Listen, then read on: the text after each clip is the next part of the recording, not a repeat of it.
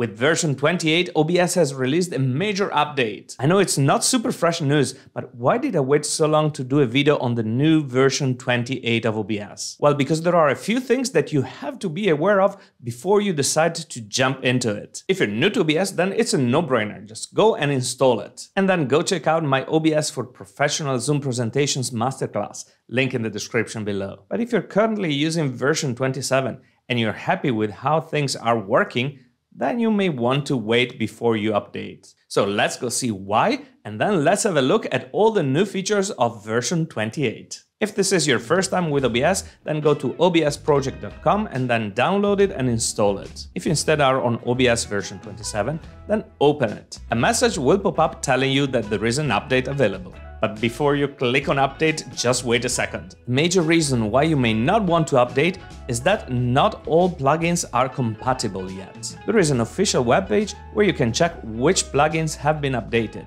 Many of them have, but actually two very important ones have not. The first one is the NDI plugin, and the second one is the very popular StreamFX plugin. So if you're relying on these two plugins to deliver your presentation, then stop. Things are evolving pretty quickly, and by the time you watch this video, then things may have changed. That's why you should go check the plugin update page right now. If these hurdles have been removed, then go ahead and update. Now, drum roll, I'll click on update. As a first thing, I get a notification, just confirming that some plugins may not be compatible with OBS 28. Told you. And these are the plugins that I've been using but are outdated now, so I will have to update them. Told you. I'll do that in a second, but let's first see how the new OBS looks like. I'll be focusing on the main changes that impact us who want to use OBS for professional remote presentations. The first change is pretty clear. There's a new theme. It just looks more modern and fresh. Maybe just a little bit less scary for beginners. There are actually a few available themes that you can choose from now. So by going to File, Settings and General, then after the first language option, we see the theme option. Yummy is the new default, but then we have Acri, Dark, which is the previous classic theme, Gray, Light, Rockney, and System. Let's stay with Yummy now. I'll create a new scene and add a browser source. And I will include my website. I have the cookie pop-up showing, and obviously I want to get rid of it. Now there is a new function that allows you to interact with the web source. Right here on top of the Sources panel, there is this Interact button that will open the web source with which you'll be able to interact with. I can get rid of the pop-up and also navigate the site. And with the refresh button, you can refresh the source. One of the most useful new features are the positioning guides with pixel distance. Now for whatever source you have on the output window, you can see the distance from the borders. You can further select three options in the general settings.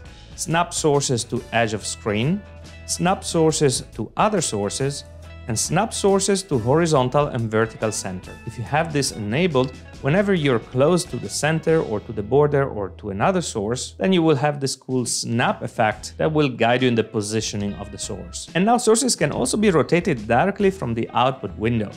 I know you could do that before, but you had to go to edit, transform, etc. Now it's much easier. If you're liking the video so far and want to help me grow my channel, please subscribe and hit the like button so more people will have the chance to watch it. Thank you. A small change in the audio mixer are these two buttons at the bottom. Clicking on the cogwheel now allows a quicker way to access the advanced audio properties. Not a big change, but still useful. This other button in the audio mixer panel allows you to switch between horizontal and vertical layout. We also notice a new cogwheel close to the virtual camera button. Here you can choose the output type and select internal or scene and the output selection. Besides the theme, the graphic user interface can further be customized.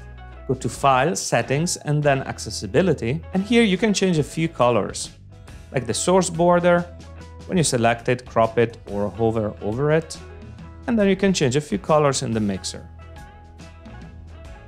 Let's go back to default. One important new feature is the addition of a new source type. That's the application audio capture. It basically allows you to have separate audio sources for each application. You're not forced to have all the desktop audio coming in, but you can select the specific audio for each single application. For example, if I open a PowerPoint and I have some audio playing in it, then I can add the audio associated to that application. The next feature is another useful practical one. Before, if you were modifying your camera settings and then you were relaunching OBS, then you were starting from zero. Now your camera settings can be saved. And there is also good news for Apple users. Now there is Apple native support for M1 and M2 processors. There are various new other features, like the divide video recordings automatically by dimension, then the full integration with Nvidia Broadcast, and others that for the moment I think are a little bit less interesting for professional online presentations. Now that you know all the new features with the new version of OBS, it's time to further increase your OBS presentation skills